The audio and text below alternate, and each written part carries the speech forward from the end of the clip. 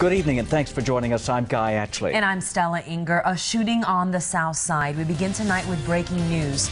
Take a look. This was the scene where an argument led to shots fired and one of those shots hitting a 9-year-old girl. 9 on your sides. Christina Myers is at the scene where it all happened. Christina, what can you tell us?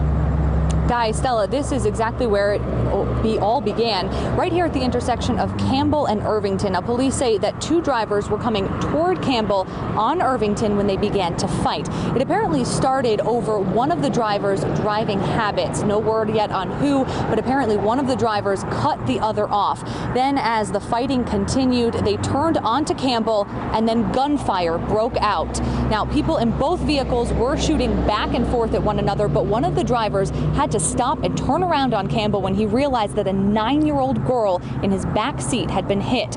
She was shot in the leg, taken to the hospital with non-life-threatening injuries, and it is believed that she will make a full recovery. Nobody else in the vehicle with her was hurt. Her grandfather on scene told me that that little girl was traveling with her little brother, her father, and his girlfriend. Now, police say that road rage incidents like this can escalate pretty quickly, just like this one did, but you should always call 911 before letting things get out of hand.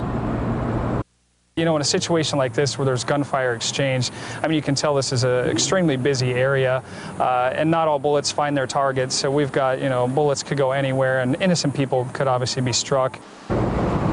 And obviously the innocent person in this case, that 9-year-old little girl. It's unknown at this time if anybody in the other vehicle was hurt. That driver and passenger fled the scene in a white Dodge Neon with temporary paper license plates. They have still yet to be found. For now, live on the south side, Christina Myers, KGUN-9 on your side. Christina, thank you. Glad to know that 9-year-old will be okay.